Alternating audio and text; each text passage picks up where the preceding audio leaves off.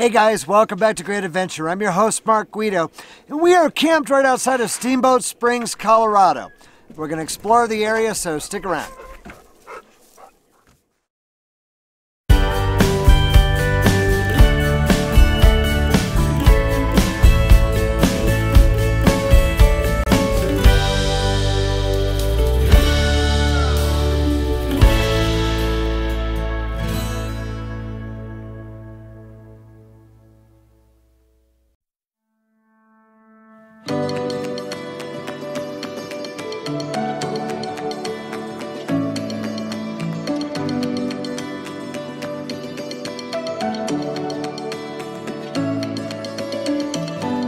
So this has been a beautiful spot to camp.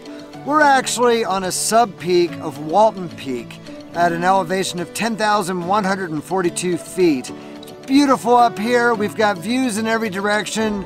There is a campfire ban in place, but ironically enough, we have probably the world's biggest campfire about 7.5 miles away.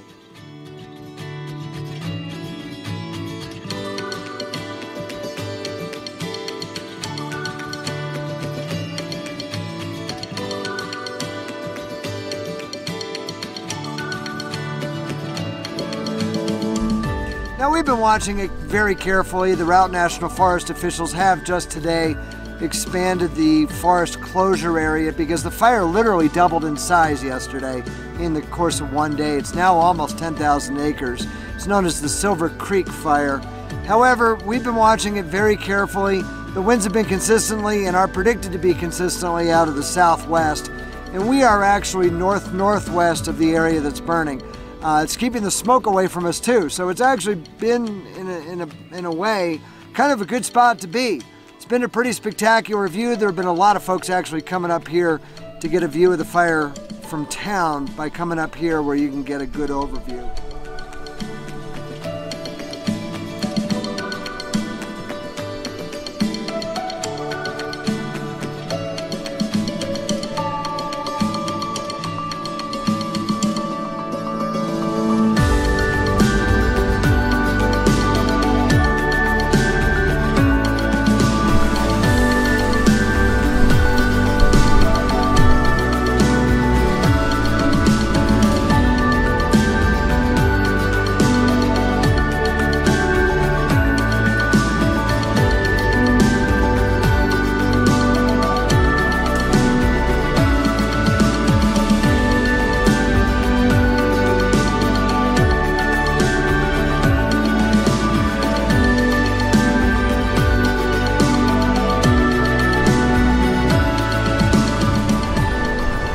We're about 30 minutes from and about 4,000 feet of elevation above the town of Steamboat Springs, a ski resort town in winter and a vibrant tourist community in summer.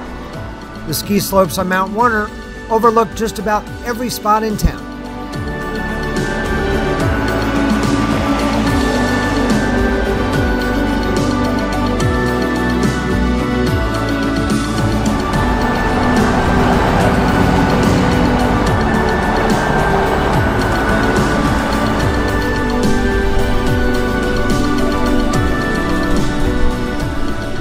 The smoke plume from the Silver Creek fire appears to billow from the summit of Mount Warner, just like a volcano.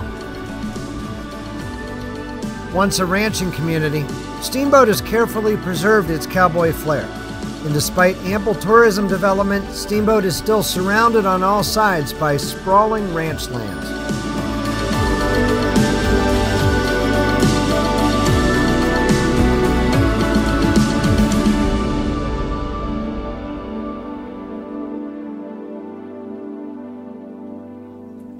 So one of the things we wanted to do while we're here in Steamboat Springs was go check out the Strawberry Park Hot Springs. Privately owned Strawberry Park Hot Springs is a truly unique experience in the hot spring world. Spring-fed, rock-walled pools are lined with a sandy bottom.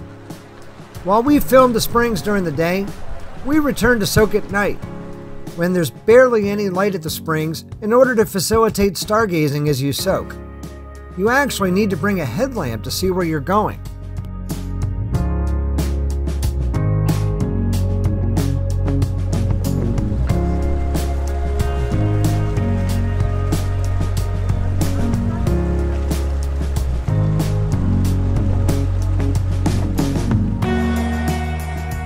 While we were out sightseeing today, the Silver Creek fire has just continued to grow, and the whole region remains under a red flag warning. We'll have to carefully keep an eye on its progress, for just a slight change in wind could easily send the flames in our direction. For now, though, we'll enjoy our fresh, clean air above camp.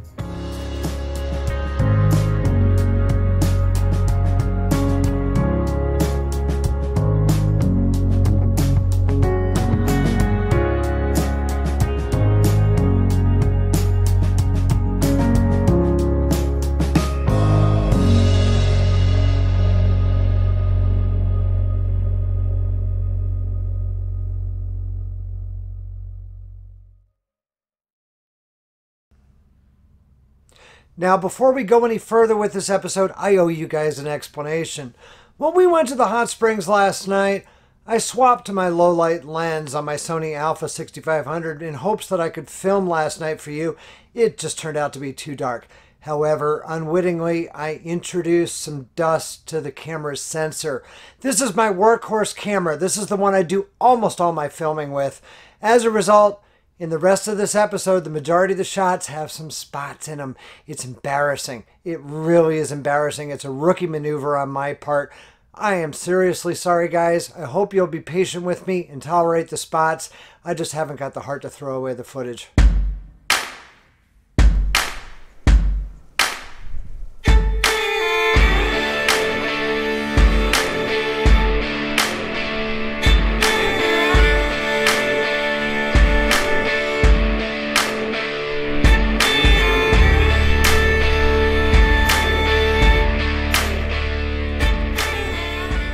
Well, I had planned on bringing you biking with me at Steamboat today, maybe even getting a little drone footage around camp, but you can see what happened overnight. The wind shifted slightly and now we've been inundated with the smoke from the Silver Creek fire here at our mountaintop campsite. So it's time to move on.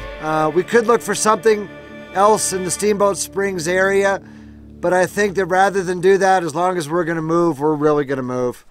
So we'll hit the road and see what we can find to continue this episode in another location. Traumatized by choking wildfire smoke at camp, we sped away from Steamboat with the Silver Creek fire in our rearview mirror.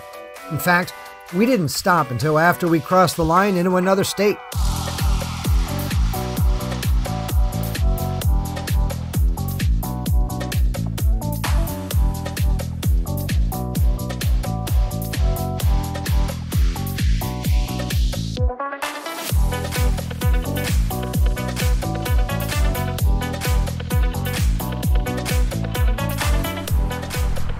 So welcome to Wyoming, where it's always windy. We escaped the smoke. We got the wind instead. Still, I'll take the wind over the smoke any day. We're in Medicine Bow National Forest in the Laramie Mountains, just east of Laramie. This has been a wonderful sight for us. Beautiful views. We got this gorgeous rock outcropping right outside of camp.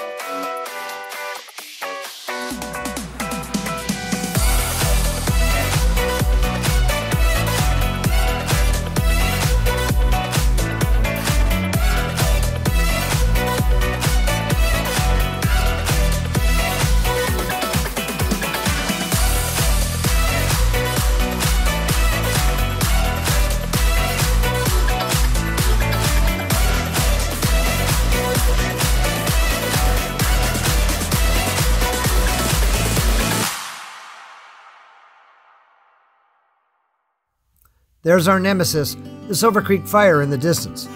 There are seemingly limitless boondocking sites up here in the Laramie Mountains, some like this one with views stretching out over the Laramie Plains. There are a couple of monuments up here that we want to visit.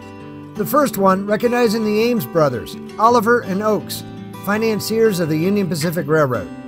It was near here that the highest point on the first transcontinental railroad was reached, and the railroad erected this pyramid here in their honor.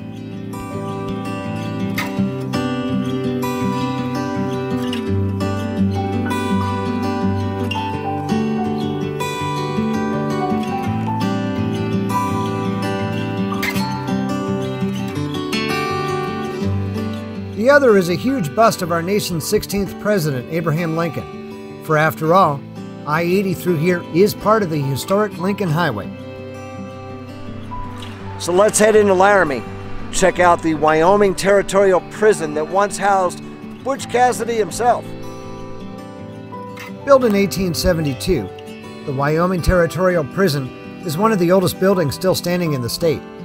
It operated as a federal penitentiary from 1872 to 1890, when Wyoming became a state, and thereafter as a state prison until 1901, when prisoners were transferred to a new state facility in Rawlins. Following its restoration, today the prison serves as a Wyoming State Historic Site.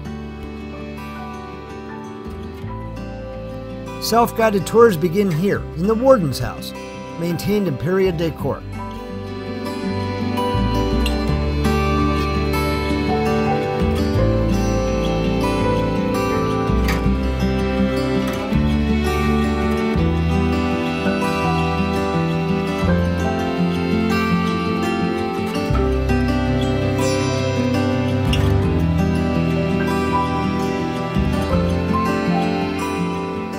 From there, tours continue into the main penitentiary.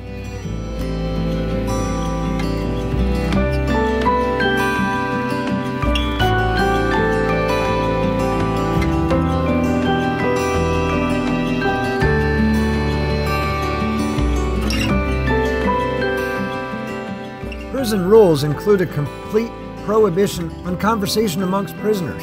Still, you could smoke or chew tobacco, as long as you used a spittoon.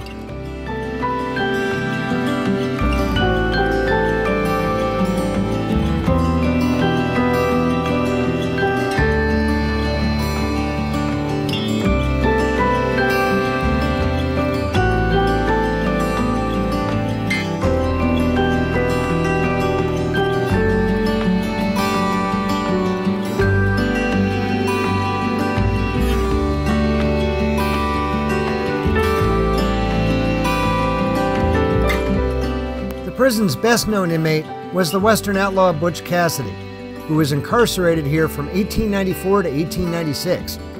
Western lore has idolized Cassidy and his Wild Bunch gang for a robbery spree across much of the western U.S. Still, the museum has illustrated the profiles of many of the prison's other residents, both male and female, locked up for crimes ranging from murder to selling liquor without first paying the required tax.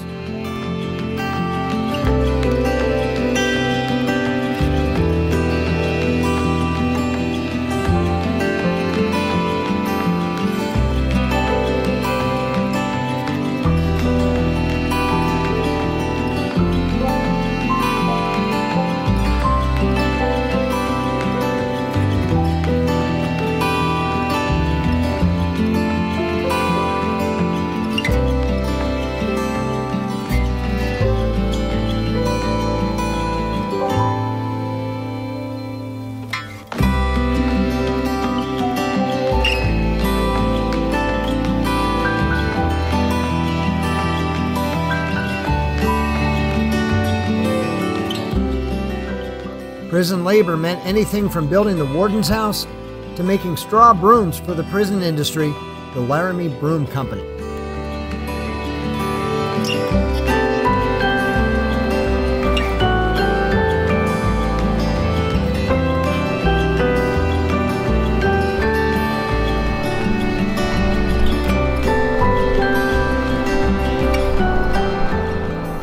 Well, that was a really cool tour.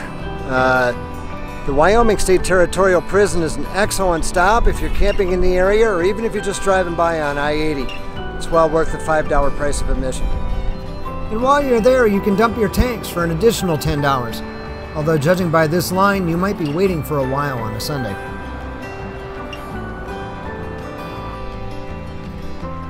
So this is day 3 of the wind, and it's time to try to leave the wind behind.